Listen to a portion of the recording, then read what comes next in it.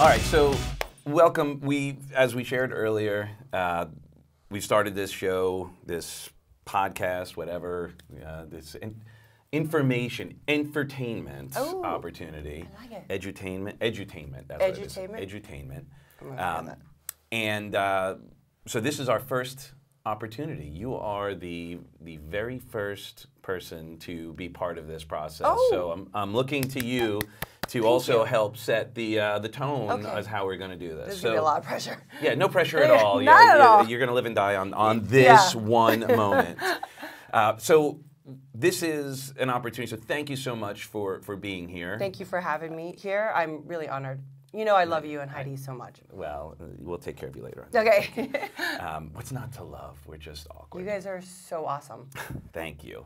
But you're here, we're here at Palm Healthcare, you're here because you've been speaking around the country, yet maybe even the world, on your journey. Yes. And I know we don't have time, and I recommend anybody who has the opportunity to participate in anything that you're doing to please go and listen, because your story is incredible. And I know even today, you didn't share the whole thing. Like, it has so many twists and turns, and it's extraordinary. But like, in a nutshell, just sort of a high level, what could you share has been the roller coaster you've been on in your recovery? And since drugs and alcohol weren't the problem, they were the solution, as you know. You've been dealing with a lot of unique challenges just growing up. You know, everyone can relate to. One of the things you said beautifully today was that everyone has their own pain. So you don't have to get into detail, but if you could just share a little bit as to what your roller coaster has been like and what brought you to this gift to make a difference in people's life. It's so funny. Thank you for saying that. You know, I feel like there's been so many roller coasters. There's been so many like moments. When I really felt like, I remember being in Argentina when I had a year. I didn't know at that moment that it was my year. And I was visiting my grandmother. She was in the hospital. She was passing, but she didn't pass away that day. And I remember walking in the dirt roads in Argentina where we grew up. And I was like so hot because in January it's their summer, our winter.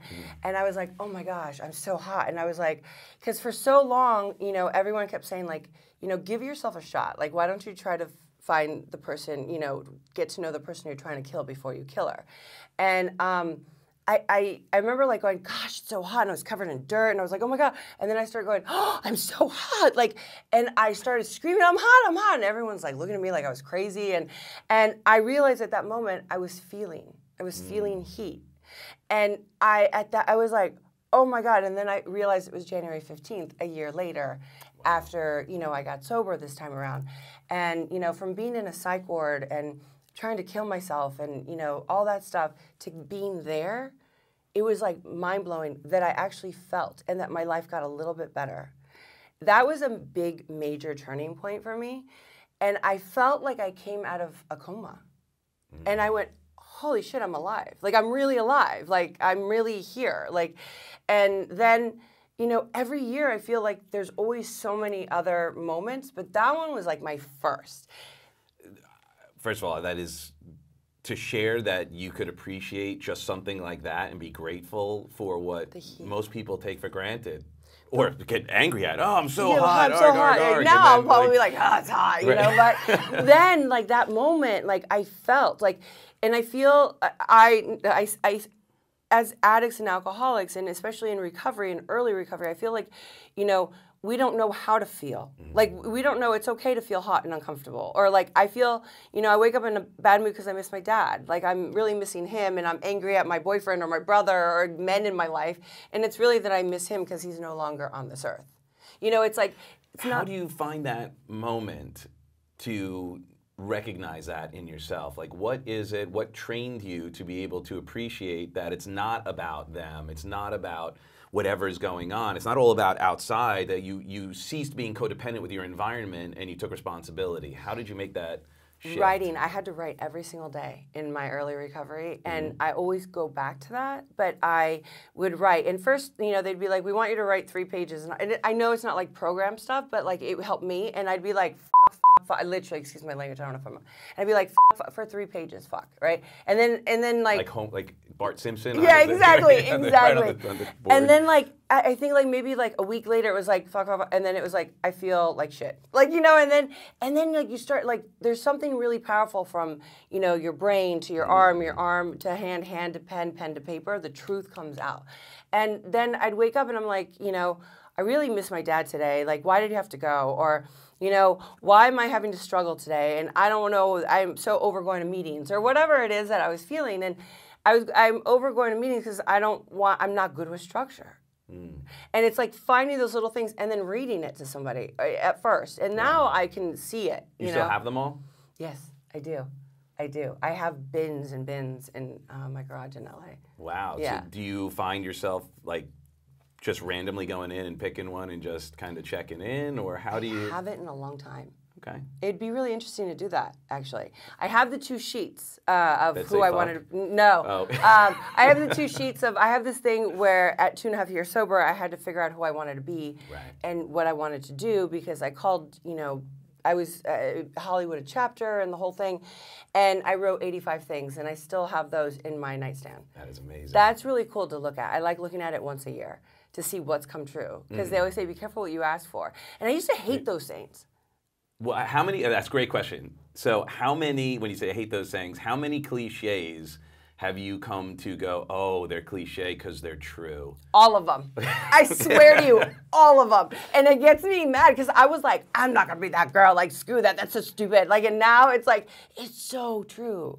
Let go and let God. You know what I mean? Like, it's like, easy does it. Like, it's like crazy because those things are so simple. And if you hear them again over and over and over again, it's for a reason. And they say this, like, you know, there are no coincidences. Like, God doesn't make mistakes. So if I'm hearing something, I always say, like, first time, second time, you know, I better be starting to pay attention. And third time, if I'm not doing something about it or really accept that, then that's on me. I'm the fool. So thankfully, you're no longer waiting for the sledgehammer. God starts with a feather, then starts the ball peen. You wait for just the 10-ounce hammer. Yeah. Some people wait for the sledgehammer or like it reminds me of the last words of my great uncle. A truck. No. So. So good. I hope it's not true. No, it's okay. not. Because I'm laughing. No, it's quite all right. It was a joke. Some of the things you shared today, and every time when you come and speak, it's such a blessing and an honor because, I don't know about you, but when you hear even the same speaker, they might even almost script it, and you're not at all, but like say something that the first time you heard it, maybe you didn't hear it. All the time. I love that. Yeah. I love that. When I remember when I love hearing speakers, you know, I'll be like, oh my God. And like sometimes like, you know, I just go, oh, I love this part. Or if I hear it, but then I hear it differently. However, I remember being in treatment. My sponsor at the time took me to this big meeting in LA. I went and my now sponsor was speaking. And I knew the guy who was doing the sound because some people will allow you to record. So he gave me the CD and I went back to treatment and I would listen to it like it was a song over and over again. And I'm like, I love this part, this part, this part. And then I met my sponsor again a year and a half later.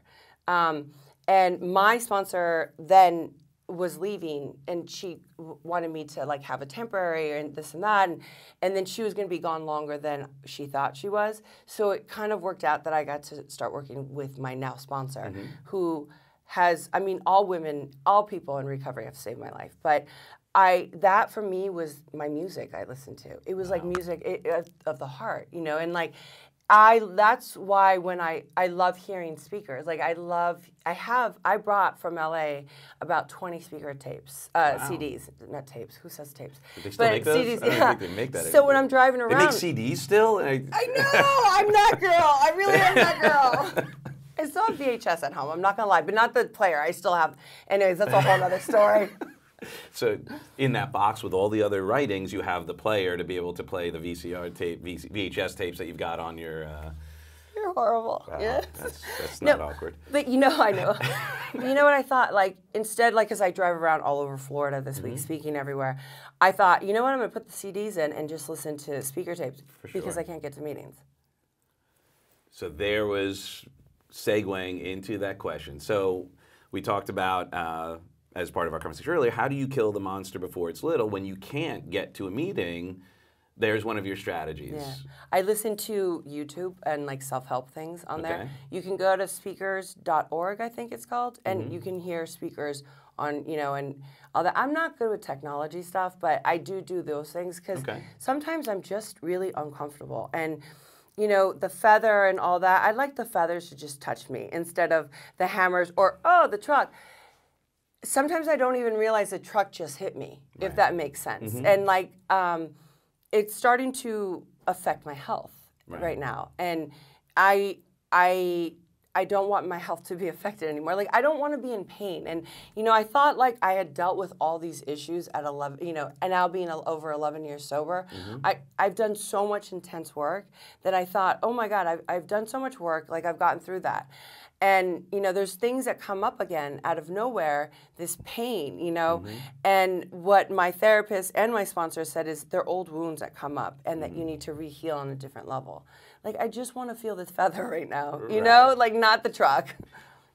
What could it mean then if right now, what would be the possibility if it is a message? What is maybe a bigger message you're needing to receive right now? What is God telling you, do you think?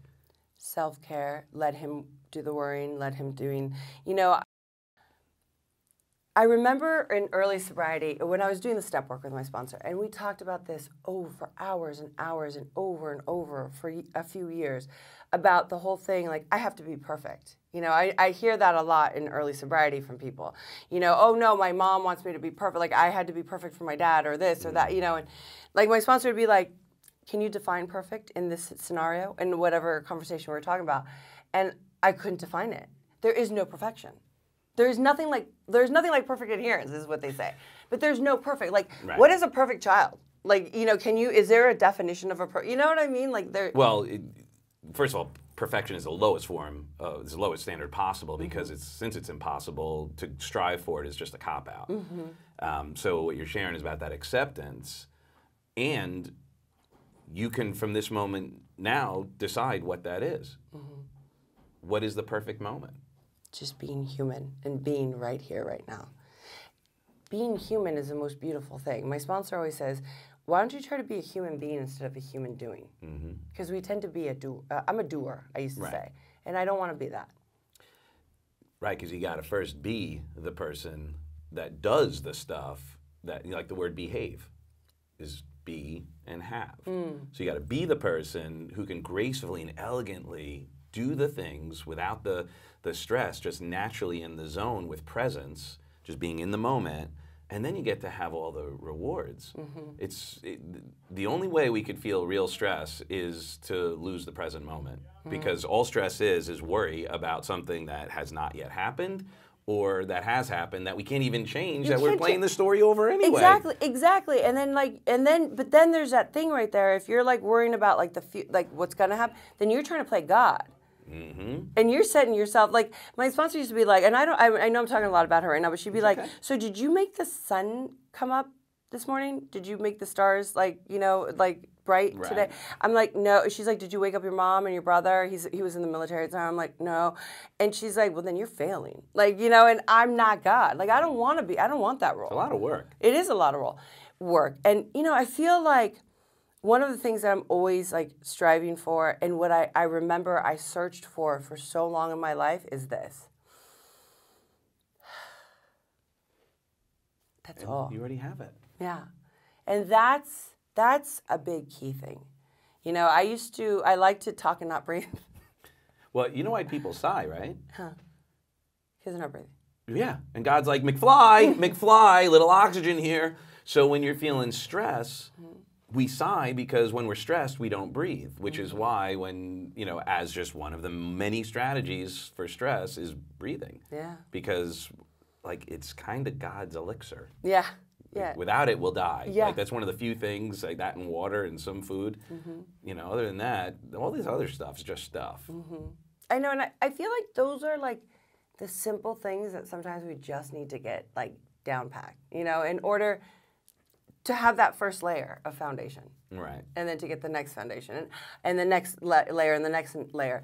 And I also feel that with like, it doesn't always have to be just people in recovery. It's every one of us as human beings. Well, if you spend more time with some of the stuff we talk about, we focus on everyone on the planet is in fact an addict.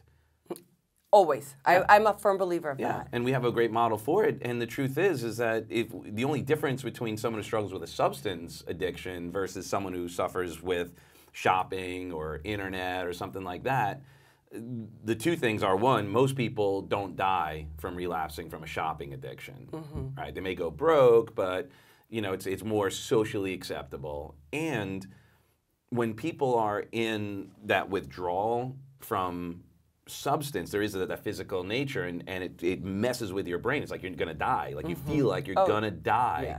And what would you do to prevent yourself from? Would you steal to get the food to survive? Absolutely. So it's the same thing. So people end up doing some behaviors, and unfortunately, most people haven't gotten really hip to the idea that people are not their behaviors.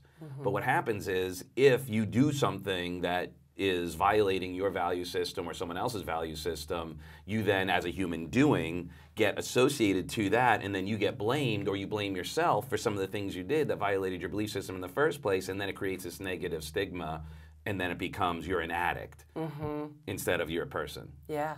Right? I mean, I know you go to meetings. How do you identify at meetings? Whatever room I'm in, I'll identify. So I won't, if I go like to an Alcoholics Anonymous, I won't be like, hi, my name is Jennifer, I'm an addict alcoholic. Like I'm an alcoholic. I respect the rooms, like whatever room that is. So, but I have a thing though, because I am in recovery. So that's where I was taking this. Yeah, so I like struggle with that. I just follow the formats of whatever room I'm in, because I don't want to try to be uniquely different, because I tend to suffer from that, because I'm not uniquely different. So, Well, yes, you are. I am. Everyone is. We all are uniquely different Yes, we gotta individuals, celebrate but that.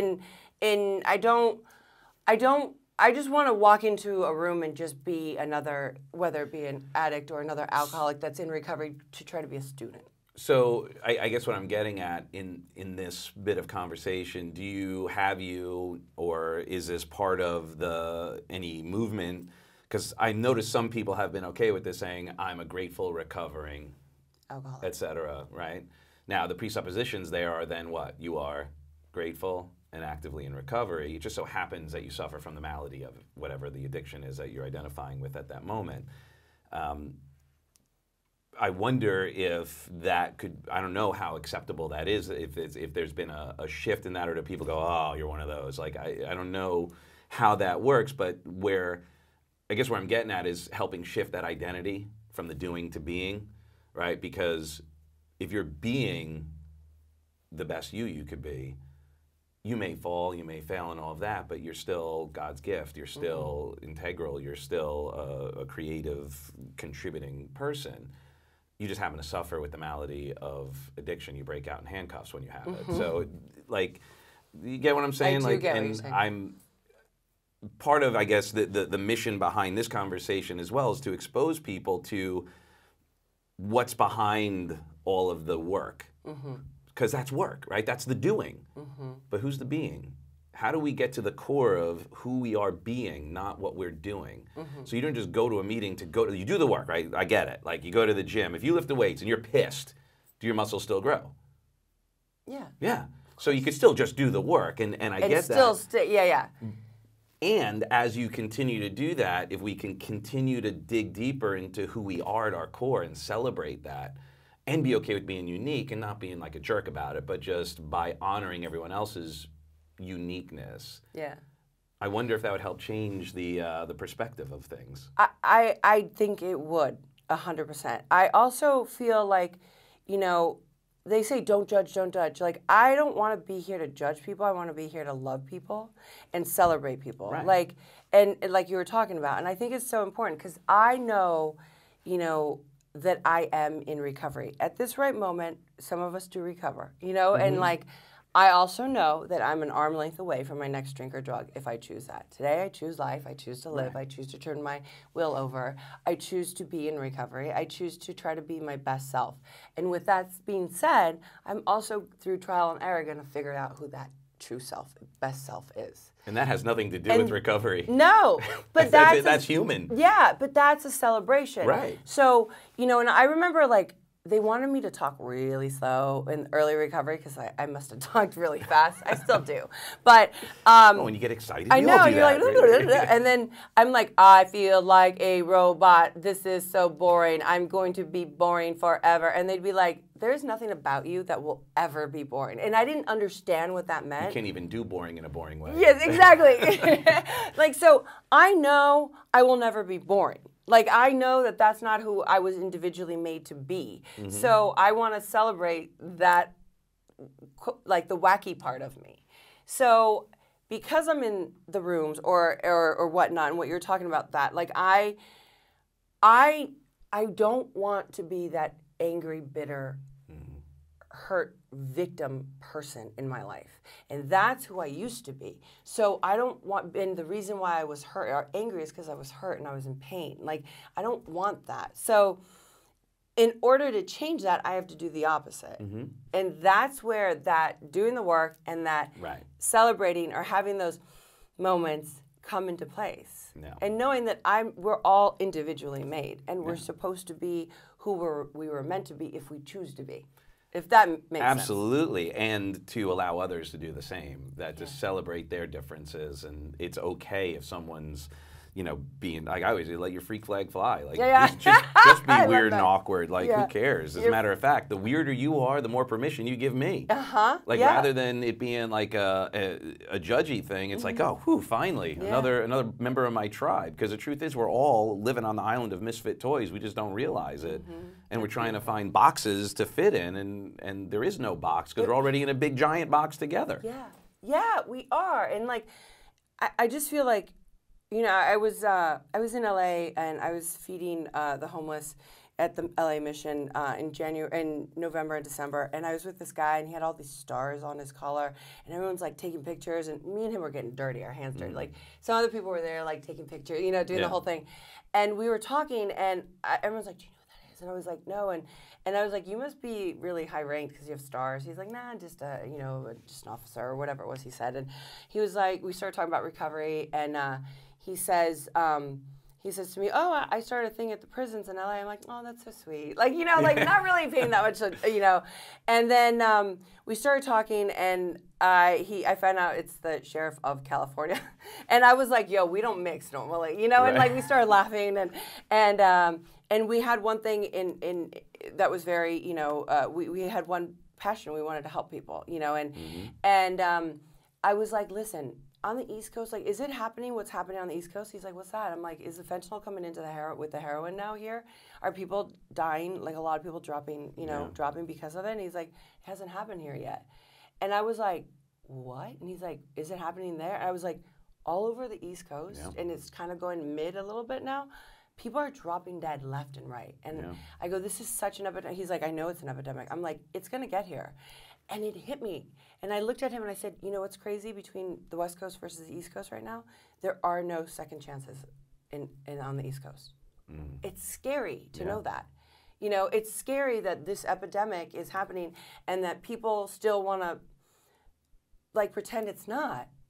And it is. And, like, we need to keep having conversations like this to talk about it, you know? And the two things, it just reminded me of something you had said today as you pre-framed your conversation, and it came full circle right now. What you shared is you started to share that was your story, and you said look for the commonalities, that it's going to you'll relate to it if you're looking for the commonalities. And that's what you just shared as well, is like your purpose. It wouldn't matter who you were talking to. It's the purpose was serving in that moment. Then as you continued, it wouldn't matter again who you're talking to. The purpose is let's make a difference. Let's not like have this be so serious. Let's help people and make a difference. We may all differ on the strategies we get there. We may have different ways. But if we all are on the same page that we're here to serve, we're here to make a difference, we're here because we care, and agree on the purpose, we can debate and have conversations and be flexible in our processes. We can come up with new strategies, and by allowing, again, the freak flag fly, Yeah, I your love that. strategy may be different than mine versus his versus, you know, what have you. But if we stay focused on the purpose, we stay focused in your recovery, it's beyond your recovery. You don't want recovery for the sake of recovery. You want the sake for recovery so that you can create that incredible life. And you're flexible in how you get there. Yeah. If you don't get a meeting, you got your tapes. What else would you do if you don't have a YouTube? Yeah. You can read books. You can get them on your phone. You can talk to somebody else. Like, thank God I have people in my life that are in recovery and that I can like call and text, or, you know, I tell them myself. It was so important. I learned that like in early recovery, that I need to tell them myself. And if I don't tell them myself, then I'm going down. I'm on planes a lot. Like you know, we have big lives, like, you know, busy lives rather. And there's sometimes I can't get to meetings, like, and so I'll check in with people. Like I really do. I tell myself, people who aren't even in the program that are my friends, like we call them the normies, but like my friends that don't have a problem, like I'll be like, yo, like this is happening right now, like can you help? Like I just need to say something, like, because I don't want to keep that secret. I don't want that one to be the reason why I would go out, because I know I could, you know. And people are like, I will never ever ever drink again. Like I don't know about never. Like This moment. Yeah, I don't know about never. I'm not one of those people that never thinks about it, you know. But I just don't do it. Well, and I'm going to hallucinate that as time has gone on, your moments of thinking about it are getting smaller and smaller and further apart. Exactly. And I can see, like, okay, I still can remember what it made me feel like and how uncomfortable it made me feel in the end, you know? And I know, like, the shame, like, I've relapsed so many times that, like, that shame of keeping that secret got worse and worse and worse. So that actually brings me to another idea, another thought, and I really want to honor you for being open about your recovery and all of that, because I wonder if someone spent their addicted life hiding it, and then they don't celebrate the fact that they're in recovery and they hide it, what's changed? Nothing. Not one thing. Not one thing. That's a fundamental shift that we need to, you know, sort of recognize, because if we're hiding anything, that's just running the same pattern that got us into the mess in the first place. Then it doesn't matter what you're struggling with. It's reverse pride. Yeah. Sober or in recovery. So there's you know who Dr. Seuss is? So Dr. Seuss has this saying that has been very helpful for me, and I wonder if you could relate. Said, be who you are and say what you feel, because those who mind do not matter, and those who matter do not mind. Ooh, I love that. So when you said, you know, you're normies, nobody's normal. No, so I don't even know there is no normal. Everyone's addicted to something, right? And no one is normal. There are no normal. No, right. The abnormal is the new normal. Right, exactly. Yeah. It's like, you know, dysfunctional. Everybody's dysfunctional. Yeah. Like to even claim you're dysfunctional is like, all right, so. You have eyes too. Yeah. I mean, like, what's the big deal? So if there was one sort of final bit of advice, because thank you again for this. I want to do this more. Oh, you want to keep talking? No, I'm saying, okay. I mean. I got more to share. I got a lot to share, I know but I mean, you do. I want to do this Absolutely. more often. Please, every time you come over, we could do this. Okay. Put me on the spot. I mean, this is. Awesome.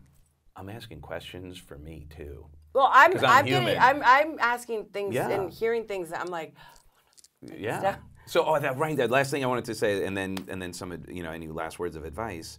You shared earlier that you had some voices come in and give you some God moments. Maybe it was your angel, a guardian angel, some beautiful spiritual next level, like inexplicable things. When you were doing that writing, I'm just curious, did you also have any messages come through that I'm only asking because it just came to me to ask you? As I was thinking about it, because you're obviously connected on that level, you've got that conduit there, has any of your writings or things of that nature, have you ever looked back at anything you read and going, oh, hello, God? I have. Yeah. I have. A lot, quite a few times. Not every time, but quite a few times. I think I'd like to share actually a part of it, and one of them was that I was going to be okay. Yeah. And being okay is perfect. And you're okay with that? Yeah, I was gonna get through it, you know, and different things like I love you, you know. I love you. I've never left you. The footprints in the sand. Never left you. That one thing, you know, you always go like, I used to scream like, why me, God? I talk a lot about that. And like, I now know why me, you know? And here's maybe what I've noticed some people struggle with, myself included. Are you okay with being that important to God? Ooh.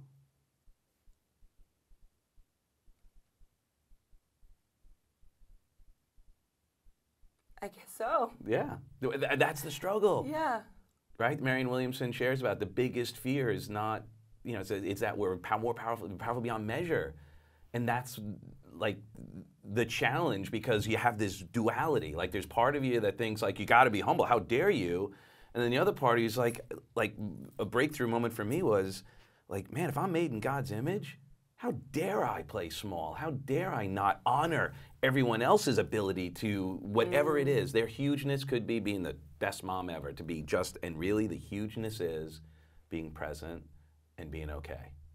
Because most people can't do that. That's what the addiction is. The addiction is drama. The addiction is, we're addicted to distractions. We just can't sit and be okay and in this moment, because then all of a sudden God rushes in and goes, here's my opportunity. You're like, what the? And then like, I know, it's so true. Yeah, and then we're almost shamed and guilted into being like, I'm okay being awesome, and not in an egotistical way, but to know that I may have a powerful impact just in this moment right here. Like just what you shared today, the seeing the eyes light up, that, you know, sometimes when you speak, I'm sure there's some people who are just coming out of detox and they're like, they're just feeling like crap. Yeah. It's not about you. They just, they feel horrible. But then there's other people who are just on, you know, sitting on bated breath, and then other people who are just like, all of a sudden something you say is like that bomb. They're like, whoa. And that one moment could be the one that changes the world. And if nothing else, it changes theirs. And then we are doing God's work. I had a guy there come up to me and he goes, I think I had my turning point right now with you. And I was like, really? He's like, I think it's my I'm like, you turned. You can't turn around again. Keep going. I was like, you just turned. Just know you, don't think it. Just know you turned. Own it. You know, it's so true what you say about like that. Like, if you really dissect it, I mean, if you want to get like a little, I mean, if we have these conversations anyways, but so really any kind of reaction that anyone's even getting, to say it's just you and I and we're having a conversation and then you say something that I don't really like and then I start raising my voice, I'm not really raising my voice at you. I'm raising my voice from childhood stuff that I didn't like. It really has nothing to do about you. And so like the great gift is normally I can be like, that's not about me. He's doing that or she's acting out, has nothing, I don't even know them. That's not about me. But it's how I react, and it's like, but then if it's someone closer, like, you know, in your relationship, like my boyfriend, like we start, it's not about me, it's not about him. This has nothing to do with us. But how do we not take that personal? So how do you, and you go underneath and you start uncovering, discovering, and discarding, and it's all childhood.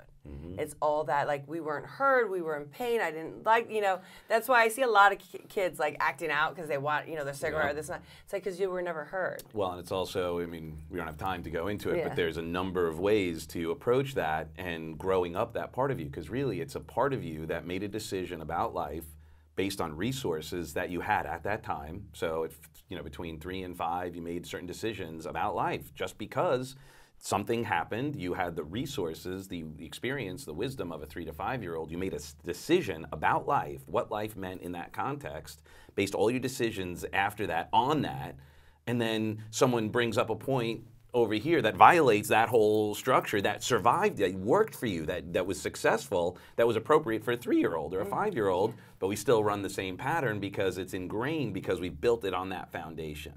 Preach. Seriously, preach. It's so good. It's so good. It's so true. And then they didn't get the coping skills. Well, they did. They just were inappropriate. That was the coping skill. Yeah, that was the inappropriate coping skill.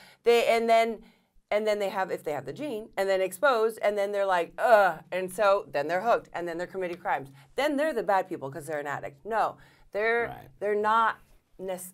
They're human beings. They're human beings. People. You know?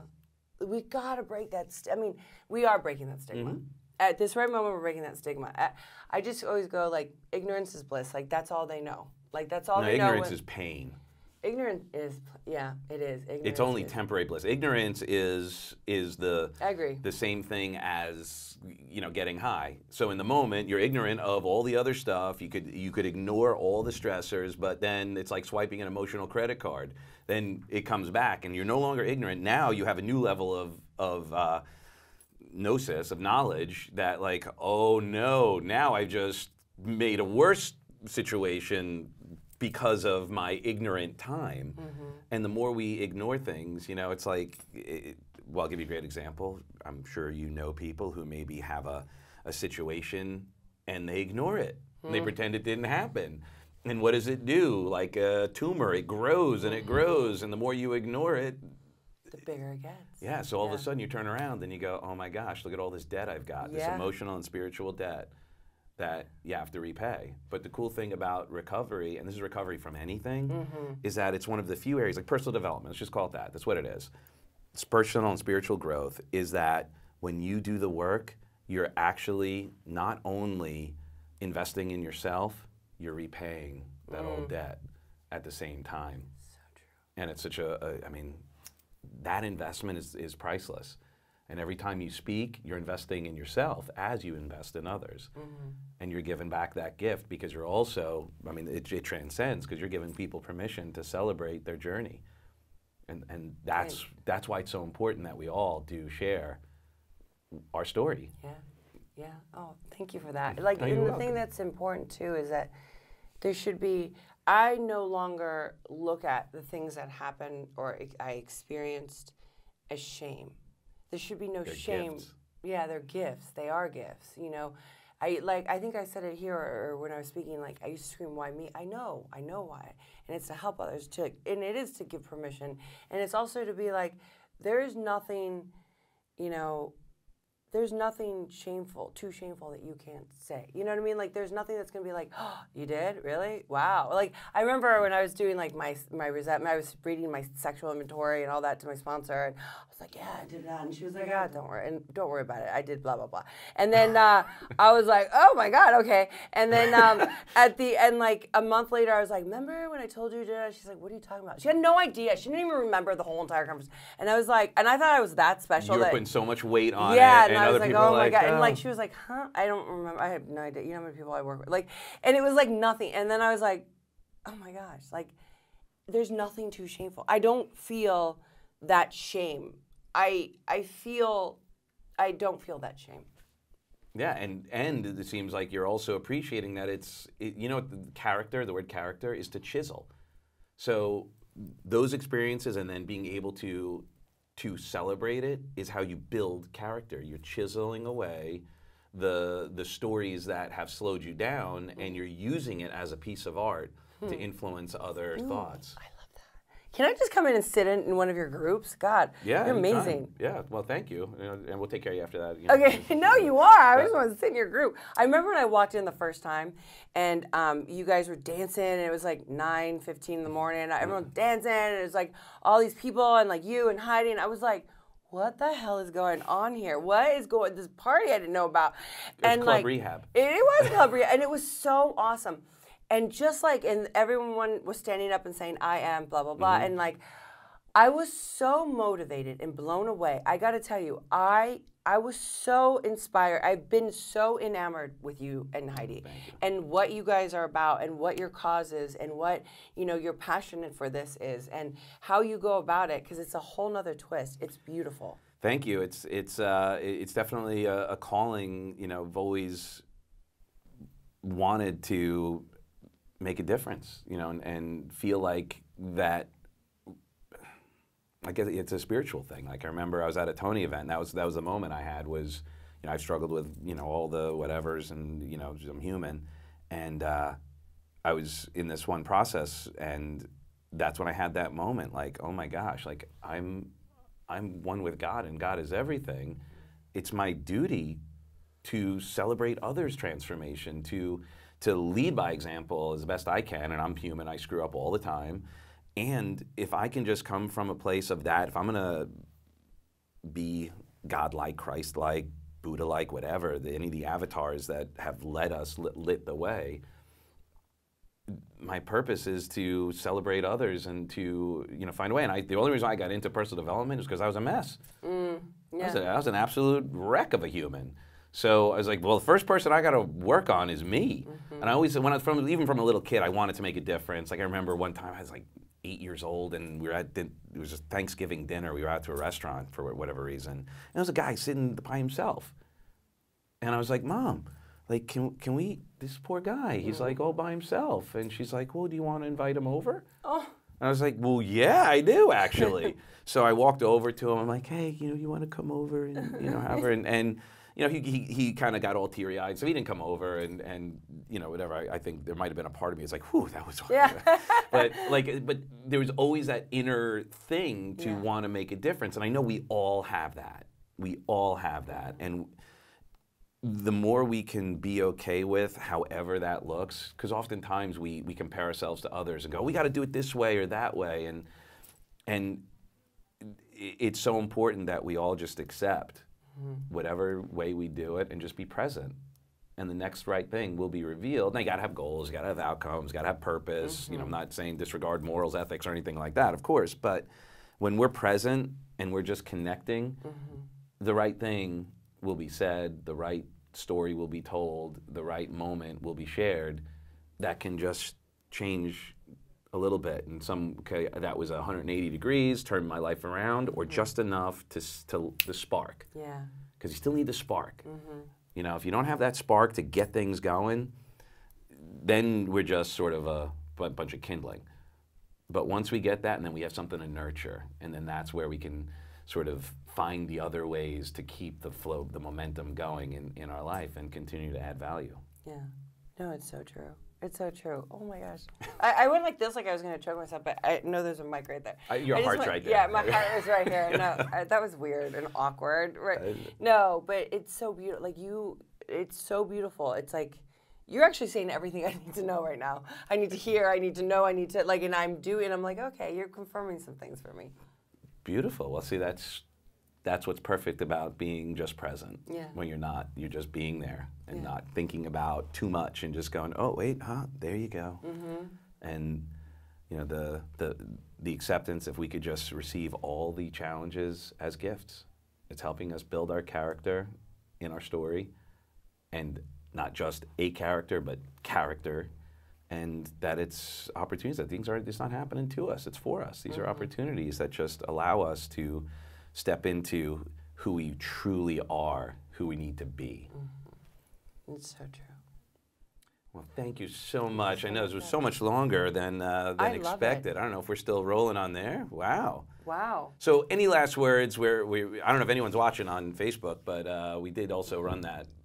Oh my God, I totally forgot about the thing. And then it's like, then that camera's doing its own thing. And like, it zooms in whenever, oh my God. Well, apparently, I guess we'll and I'm look like back. quivering, like not trying to hold back the tears. You know, just give yourself a shot. Just hang on today to no matter what. Like, no matter what, I'm going to try to get to know myself. Beautiful. And we love you for who you are and who you aren't. I don't know.